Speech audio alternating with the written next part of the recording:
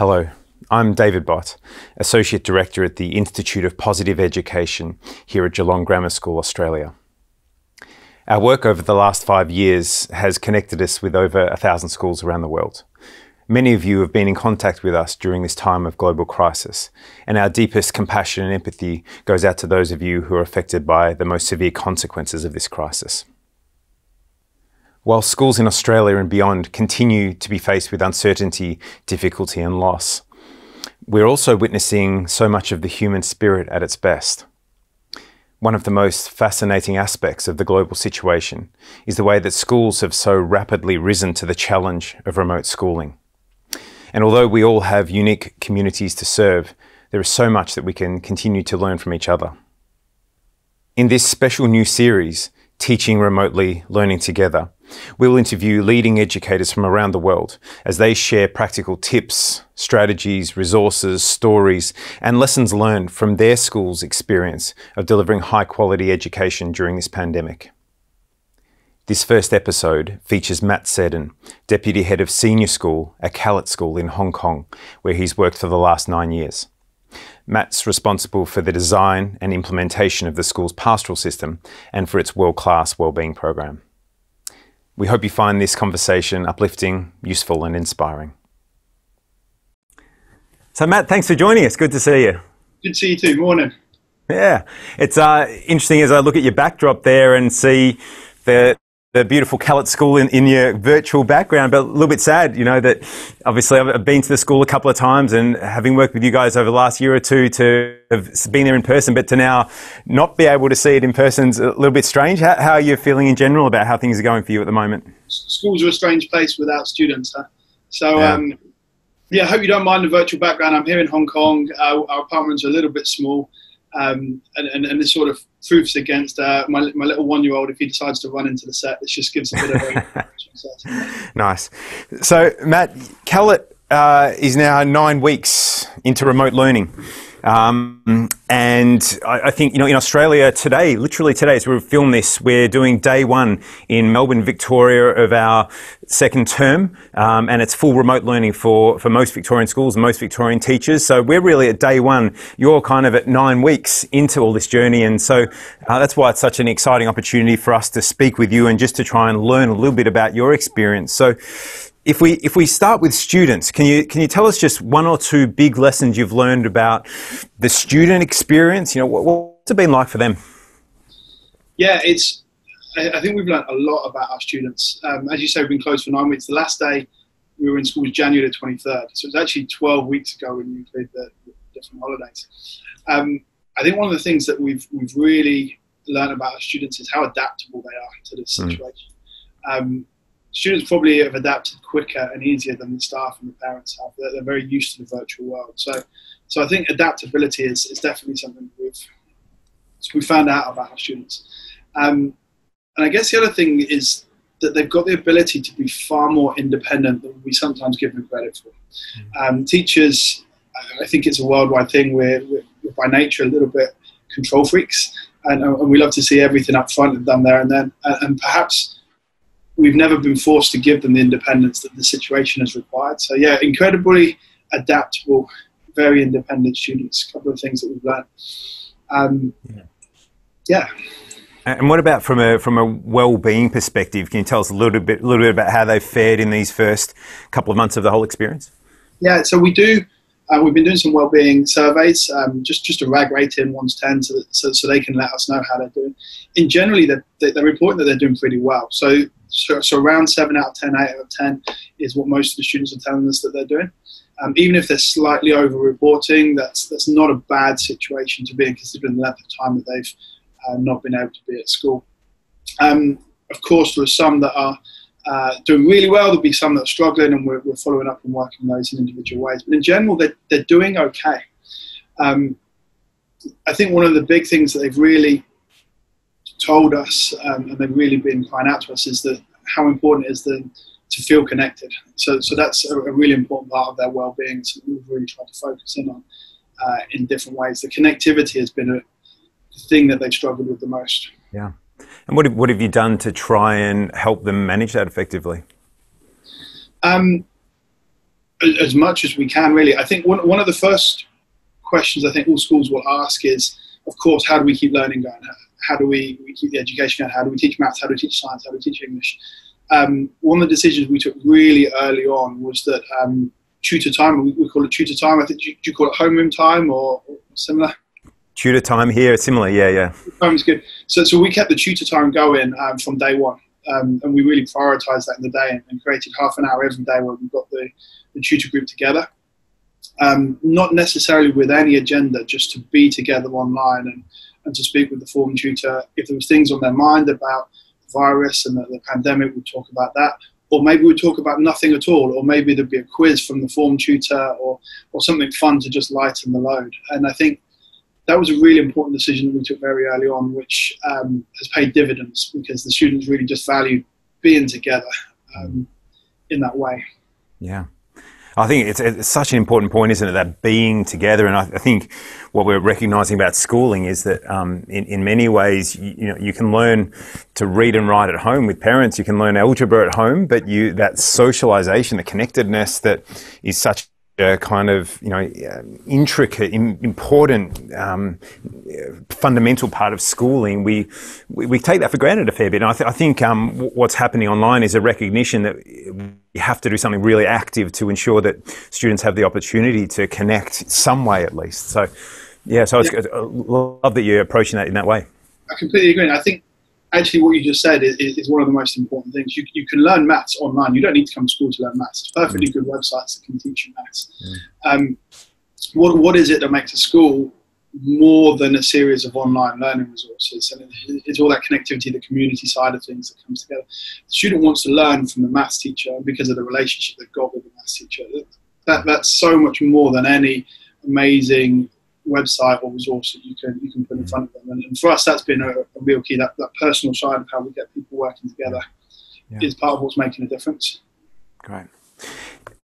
Tell us a little bit about from the teacher's perspective and the whole teaching experience. Again, what have you learned in the first couple of months about the experience of being a teacher, delivering remote learning, and also the experience of delivering content, trying to teach kids online? Tell us about your experience through that. It's hard. It's really, really hard. I think one of the it's really important to recognise that it takes much, much longer to prepare an online lesson than it does a lesson in the classroom. Whether that is setting up the resources in the way you can do feedback, or whether that's pre-recording, some sort of screencast or something, it just takes a lot longer. So it's been really important that we as teachers are looking out for each other and recognising that and understanding that. And working together in collaborative ways so that we're not all working in silos. Our leadership team took the decision quite early on that this was likely to be a long-term thing, not a short-term thing. And so while it was still safe to do so, we got staff in working together in the early days. And that was perhaps not a popular decision, first of all, but I think looking back on it, most staff would recognise what a good thing that was. Enabled the teams to come together, enabled the different teaching groups to upskill each other. Teachers were really pushing each other professionally to develop, and leaders in different fields soon emerged who the go-to person was to speak to at different things. And what we saw was a staff who were really just learning new things and in perhaps a rapid learning curve they'd not had for many, many years. It's really fascinating to see how that worked. And it was prompt at first, actually. It just happened. Sure. Yeah, and obviously all of the technical side of things is one element, and then there's the practical delivery of content. And as you say, reshaping your whole pedagogy to deliver content is very different in a remote setting. So you have to think about all of that. But fascinating to see how people stepped up and helped contribute and helped other faculty, other staff members learn through all of that as well.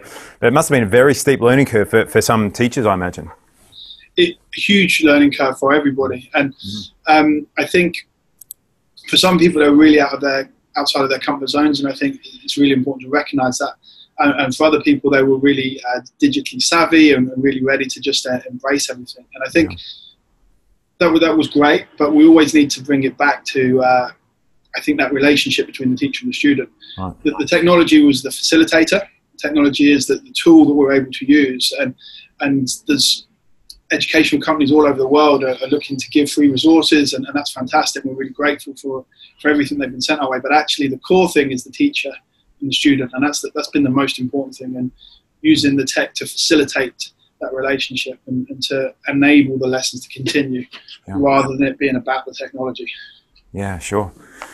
And what about from a wellbeing perspective, again, for the teachers, how have they gone? And maybe if you could speak kind of chronologically, I guess, starting from the initial couple of days and couple of weeks through to the middle stage of your experience now through to 9 weeks later, what's it been like for the wellbeing of teachers? I imagine it's hard to, you've got to speak in generalities a little bit, and obviously everybody's a little bit different, but just give us your overall perspective on what it's been like from a wellbeing perspective for teachers. And I think you're right when you say, of course, everybody's situation is completely different. Teachers have gone through a roller coaster and continue to go through a roller coaster. And we've talked a little bit about false peaks, where you think the end is in sight and you're on your way back down, and then there's another peak. So at first we were closed for 2 weeks, and everyone was like, we're just going to get through these 2 weeks. And then it became 4 weeks, it became 6 weeks. Now it's that they're closed indefinitely. So at those key times when there were announcements made from the government that it was continued, there was some big emotional drops. Teachers, as you know, invest their heart into this, and they're really committed to everything they're doing. And those moments really hit people, and really took a downward turn at those points. But the teachers were also doing amazing stuff to keep each other's spirits high. Gym classes that were made available, wellbeing initiatives where we were staff football, staff volleyball, staff badminton, whilst we were still able to get together. There did come a point where the virus situation got worse here in Hong Kong, and we're now currently working from home. We're no longer. So that took a hit to the staff sports, which were really popular, but we've responded in different ways. So we're now doing staff quizzes online, so we can come together in different ways and just try and keep that community going, I think is the important thing. And what about I imagine there must be a number of your teachers who are struggling more than others. Have you been able to identify them early, and if so, what have you done to support those teachers? Yeah, I think same as with the students. So we've been doing a staff wellbeing survey, which enabled at a confidential level the wellbeing team to know who was struggling and to reach out to them in very different, specific and personal ways. Exactly the same as we've been doing with the students, really, just trying our best to understand everybody's situation, which is completely different if you're living on your own, if you've got a family at home, if you're struggling to work and with the children, size of apartment, there's all sorts of things, every different situation. So we're just trying to do what we can when we can, and I think just keep checking in with each other, and I think that's the important thing, just keeping that open communication going. Yeah. And in terms of, great to hear that you've been actively, I think, trying to measure wellbeing to keep track of general wellbeing, but also identify some people that might be struggling. Can you give us any tips or strategies for how you've managed students, or specifically handled any student issues that have arisen, or is your data not identifiable enough? So tell us a little bit about how you've tried to identify real students at risk, and then how you've tried to specifically deal with that. Yeah, I mean, the thing with wellbeing issues is there's no textbook. It's not a mathematical equation. Everything is on a case by case situation. So there's so many different situations. If you've got a school refuser who doesn't like coming to school in the first place, this is their favourite way to be. They suddenly don't need to come to school. They can work at home. So that provides a very different challenge. You've got children perhaps whose parents are in different countries, been separated by this, and that's a very real thing. All sorts of things going on, and I wouldn't even know where to begin. But I think the important thing is identifying them and having the team in place to do that. So we actually have a fantastic team of our form tutors and our heads of house. Our heads of house actually have phoned every family in their house. So it was something we did really early on. It was really important to try and get into their shoes and understand what everyone was going through. So we just cleared out time for this team to just pick up the phone one by one and ring everybody in their house group and just try to get a feel for what the challenges that they were facing were, and case by case, what can we do to support, if anything. Sometimes there's lots, sometimes there's nothing, but just trying to understand them. I think making that time has been a really important thing for us to do.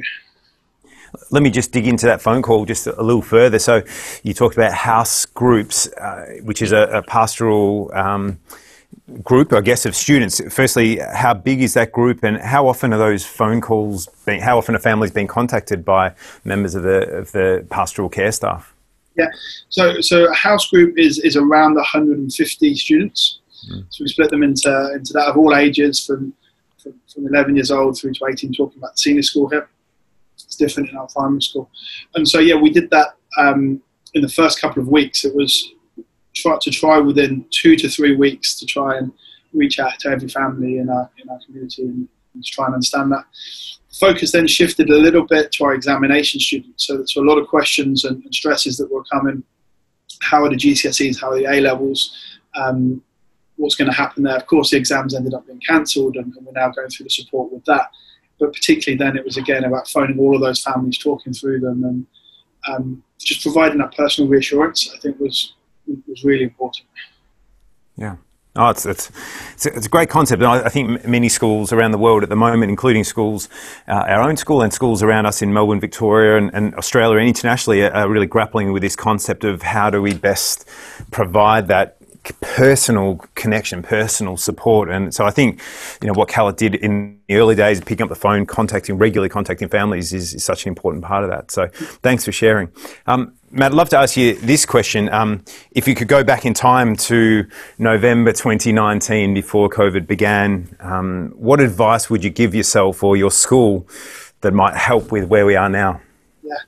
It's actually a perfectly timed question, because we can go back in time to November 2019 and look back at it, because Hong Kong has actually had a really bad year. Hong Kong was hit by the civil unrest and the protests of the government that started in July, and it continued all the way through to January. And actually November was a really key time. In November, our school was shut down for 7 days, spanning across 2 weeks, because it just wasn't safe to come to school. So we had to get our home learning policies really reviewed and in place and ready to respond to that situation, which in a really unfortunate way prepared us very well for the COVID situation. So it meant that we've really been forced to look into everything there and think about how that we are going to provide home learning and our support.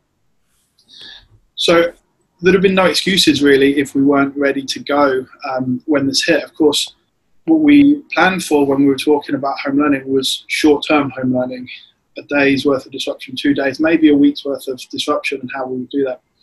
What we weren't thinking was that we might be shut since January the 23rd, which of course is a completely different thing, how you can manage in the short term versus how you can manage in the long term. And going back to this idea of how it takes a lot longer for teachers to prepare a virtual lesson, the same is true, we found, for students as well. So an hour in the classroom takes a lot longer at home. So the model that we moved to was mirroring the school day. You would have maths when you would normally have maths, you have English when you would normally have English. What we found was that by trying to mirror the school day, which ran from 8 through till 3, actually went from 8 through till 5 or 6 by the time that the students had the work, because it was just taking longer. So one of the things that to go back to your original question, what would we should know, was exactly that an hour at home is not the same as an hour in the classroom. So as a result, we've really taken a conscious decision to make the lessons shorter. 50-minute lessons have become 40-minute lessons. We've squashed the day, if you like, so that the online learning part is completed by lunchtime, and then after lunch you have the freedom to mop up any bits that you need to do, any independent learning needs to go with it, or to go for a run, or to get some exercise, or to do any of the family activities, because it's just not healthy for people to try and keep that going through to 5, 6 o'clock in the evening. Why does it take so much longer to learn online from a student perspective? Why have you found that's the case? What are the factors contributing to that? I don't know, actually. I wouldn't know where to begin with that. I think it's just the environment. You're not in a school environment with your classmates sat next to you. You've got family around. Have you got a quiet desk? Your teacher, although they might be there on the video chat with you, isn't there with you. I think everything just takes that little bit longer, and I think appreciation of that is really important for everyone. So it's it's not a very satisfactory answer. I don't know why, but it just takes longer. Mm-hmm. And so you've squashed the day, as you said, into the front end of the day, which makes sense, and there's freedom in the afternoon to do all sorts of things. Tell us a little bit about homework and how you've approached that with senior students. Yeah, so we work on year 7, 8 and 9, which is our 11-year-olds, 12-year-olds, 13-year-olds. For those guys, we said no homework. We felt that they're already at home and they're already working at the end of their capacity to do so, so we're not setting any additional homework on top of that. For examination students, that's slightly different. They've got preparation for university to get ready for and all sorts of things, so where appropriate, that's still able to continue. And I think the condensed format of the day has supported us to be able to do that. Nice, yeah, thank you. Obviously, during this time, Matt, you and the leadership team are making decisions on the fly. You know, it's a very reactive environment that we're in necessarily because of the changes that are occurring day in, day out. And you've explained maybe going back to 2019 what you might have done differently or sooner. But can you give us an example of a decision that you really got right? One where you kind of went with your gut feel, or you used data, or you made an informed decision that was really right at the time and it has played out in a really effective way? Yeah, I think the biggest one we already discussed actually was the tutor time. So making that additional time for the community to just get together and have that one-to-one support from their former tutor. I think that's proven to be invaluable. I think one of the other things that the phone calls enabled, which was one of the other things we talked about, is for us to try and be, in everything we do, really empathetic. That's probably one of the biggest decisions we made really early on, is to understand that everybody's situation is completely different, from students through to staff, through to parents. You've got people who are losing their jobs. You've got people who are in high stress situations away from their family. As best as we can, how can we try to understand the situation they're in? How can we make allowances for that? Everything's not black and white. There's no black and white answer to anything here. There's the whole spectrum. So really a focus on empathy in terms of our decision making and our communications. We really tried hard to just understand. You know, if you're a parent and you've taken the decision that you don't want your child to do any learning today, that's absolutely your right and your responsibility as a parent. You're the primary educator of your child. We're here to facilitate and to provide opportunities to enrich the learning in the home environment. But the parents got that decision first and foremost. And I think one of the things we really wanted to do was to understand that and to support families in making decisions that were right. Have you used any other, in terms of getting feedback more from parents or allowing them to have a voice in the decision-making processes, have you used any other strategies or intentional devices to try and ensure that parents' voices are loud and strong? And I appreciate that Kellett's an unusual school in a sense, in that your board, your governing body is made up of entirely of parents, which many schools are not like that. But outside of that governance board, what processes have you used to ensure that there's a strong parent voice and maybe also a student voice as well? So certainly the student voice, part of the reasons for the tutor time was for us to be able to hear very quickly what's going well and what's not. It provided a really informal opportunity for everything to be fed back up to the curriculum areas and the leadership teams, and for us to proactively go and think about how we can do that better. So that was a really great way of student voice, in addition to the student surveys. So we did that informally with the tutor, informally through surveys. From a parent perspective, you're quite right, we have our board of governors who are parents, but we also have very active parents committee. And each class or each year group has a volunteer member who is part of our parents committee and who are really active advocates of the school and community members. So I've been speaking with those, and many other members of our leadership team have been speaking with our parents, and that's been a really helpful way, two ways of us hearing from their perspective. If there was an issue, if there was concern, it was enabling us to respond in a certain way, but it was controlled that way because it came through the parents committee. rather than it being the best part of 1,000 different voices with 1,000 different opinions. They were able to really really collect feelings and say this is a collective feeling on this issue, and really like to listen on this. So that's been really helpful. It also allows us the other way to get messages out to the community, and it might be WhatsApp and social media and so forth, so quick to react to certain things, and it might be that you've heard this school has done this or this school has done that, and being the first to make a decision doesn't always make it the right decision.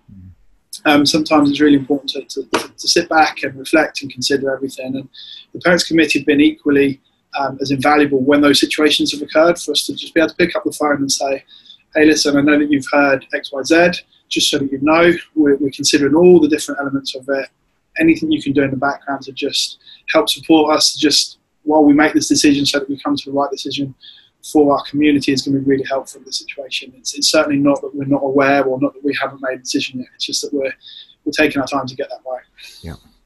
And I love that all those communication channels are so important. I've also appreciated and been keeping close eye on some of the other strategies that Kellett School has been using to try and maintain the well-being of the whole community. And some of your, I know you've been writing a little bit about this in the Times Education Supplement. And I know that your head of school, Mark, has also been writing quite a lot about this. But a couple of the little practical tips, strategies that you can share with us about that you've intentionally gone out of your way to, to try and keep the well-being buoyant, to try and ensure that people are staying connected. One of them was the gratitude letters that you tell us a little bit about the gratitude letter experiment. Yeah. We invited all of our students to write a letter of gratitude to their teachers or their form tutors or anyone that they thought would particularly help them through the home learning. We did this on the secret, actually. We didn't tell the teachers that this was happening, so the students received an invitation to fill that in online, and we collated it at the back end and did a mail merge. And on the first day of the Easter break, we sent all those letters out to the teachers. It was pretty emotional for the teachers to hear that firsthand from the students, and for the students, they wrote some really thoughtful things, and that's where they really had the opportunity to show how much they valued their teacher. And for the teachers to hear that, I think it was a really nice thing. It worked really well. So that was just a very simple concept, but the technology enabled us to bring that together in a really nice way. Open mic competition? Yeah, open mic. We've been running a series of Feel Good Fridays for about 3 or 4 years now. They're part of our POS Ed strategy, and the way that we can just get some practical ways into our community. And so we had an open mic session where the students were singing, and the staff just singing some songs together online from wherever they were in the world. So we did that virtually through YouTube Live. Did you have to go? What was your track? What did you go to? Yeah, Bex, my wife, and I, we did a duet, and we sang Billie Eilish song, which was really nice. Very nice. Ocean Eyes. We sang Ocean Eyes. Very nice. And I love both, and they're fun kind of, the gratitude one is a bit more serious, I guess, a bit more intentional and really well thought through. The other one's kind of a bit more fun and just almost flippant opportunities to get together and have a laugh at ourselves and each other. I think both of those are important for schools to consider. But clearly your school has been very deliberate about trying to look for opportunities to connect, to generate positive emotions, to generate, to keep relationships strong. So I think it's important to think about the more serious, really well thought through strategic opportunities to provide wellbeing support, but also the little fun, almost informal, off the cuff experiences. I think they're really fun as well. And I think schools that we're working with around the world that are doing this or going through this experience really effectively, I think are considering both of those elements. So I appreciate that, Matt. Can you give us a particular, I know you guys have also been looking at external resources and podcasts and books and websites for your parents and students and teachers. Give us any little particular resources that you have found really valuable that other people might enjoy reading or looking at?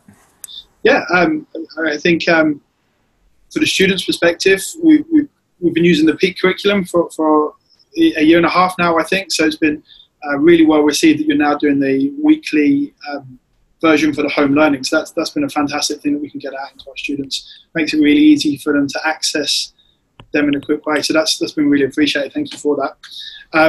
For teachers, one of the things that I've been really enjoying, Dr. Jared Cooney-Horvath is doing a series from theory to practice, which is where he's reading research documents and summarising them into really succinct 4 or 5 minute videos so that you don't have to do all the heavy reading. That's been a fantastic thing for us teachers who are really busy at the moment. We know we're working long into the night, but some really great tips that have just been really nicely presented. So if you've not seen that, I'd recommend having a look at those. They're fantastic. For parents, do you know what I actually wouldn't give any tips at all. I wouldn't want to do that. I think the most important thing parents can be doing at the moment is spending time with their family, spending time with their children. Of course, they've got work stresses and considerations that go with that, but taking every opportunity to just be with your family, I think, is the best thing, the most important thing parents can do. If you're musical, play music together with your kids. If you're arty, draw together, paint together. If you're sporty, exercise together. I think that would be the best advice I give to parents. Yeah. Just in this together, I think is a pretty healthy mentality to have around this. Thanks. Oh, thanks, Matt. Love it. Thank you very much. We're getting towards the end of our time together. Just a couple more final questions, Matt. Firstly, if we project ourselves into the future, and whether that's 6 months or 12 months, 18 months, to a point beyond the pandemic and beyond all of the challenges we're facing, do you think Kellett will return to normal? Do you think it's changed forever? And how do you what's it going to be like on the flip side of this for you at Kellett? Yeah, I'm not sure that I can really remember what normal was like anymore. It feels so longer. Will it return? I think yeah. I think schools have been realising for a long time that an outstanding school, world-class school, an excellent school needs to be more than a series of lessons, and there's so much more to that. And I think we were already thinking in that way and have been for many years. And the community side of things is what's going to keep schools going. I think that's so different for online learning. So I really do believe, yes, schools are going to have to adapt, but schools will return to a form of normality. But will it be the same? I think everything's changed. I think it's forcing us to think in different ways. And I think we're only just starting to begin to understand what those might be. If you look at all the new skills that staff have had through recording podcasts or screencasts, I think that's going to probably have a big impact on classroom in the future. They're building up this bank of resources, and it's probably going to encourage and enable flipped learning to happen in a way that we've not fully embraced in schools before. Students can go home for their homework and hear the podcast on the poem or on the text that they're studying, and they can come to school and have the skills to unpick that together. I think that way of flipped learning is going to perhaps be more embraced. I think it's going to change the practical way that we think about many things, like through to study support when students are up for their exams. Do they need to come in to see the teacher in order to get help on that question? Well, I think we're much more confident with video technology and video learning, how to use that safely now. I think that's going to change the way we do study support in those exam periods. And where to even begin with the wider picture of education. The IB exams were cancelled, the GCSEs and A-level, the curriculum and British, the British system has been cancelled, and all of a sudden the teachers are being asked to make a judgment on how well, to make an assessment on how well that student has learned, and all of a sudden we're now really trusting the teacher's professional opinion to do that. And I think that's going to force a real question back onto the purpose of exams, which people all over the world have been questioning for many years, the pressure, the stress that it puts students under, whether it's the most appropriate way to be assessing students' learning in the year 2020. Well, this is going to force that question, because we're going to have a whole generation of students going through to university who didn't sit those exams and are still going to university very well educated, having completed all the learning that they needed. So I think that's a really exciting opportunity. I have no idea where it's going to go, but I think it's an exciting conversation to be a part of.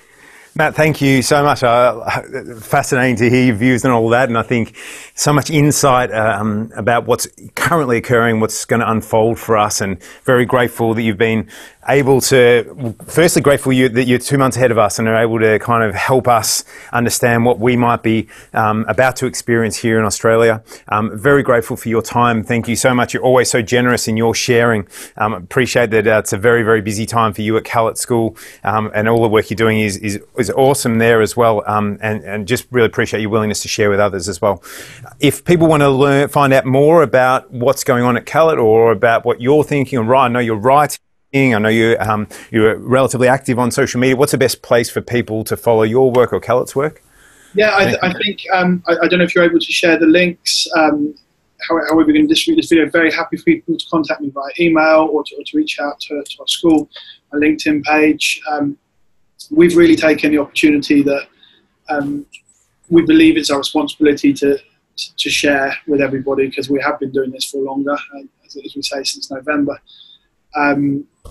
We really feel that that's the right thing to do. So, as you say, Mark has written a load of articles for school leaders that they're really, I think there's a series of 7 of them now, which are really worth a look at, all covering different aspects from finance through to wellbeing, through to staff morale and all sorts of things. So we're happy to share anything. Just reach out, and any questions, if we can do, we're really, really hopeful that something that we've gone through will be helpful to somebody who's just beginning the journey. Matt, thank you so much. Always a pleasure and a privilege to talk with you and to learn more about Kellett School. Thank you again so much for your time. Stay well, and we'll keep in touch. Thanks, David. You too.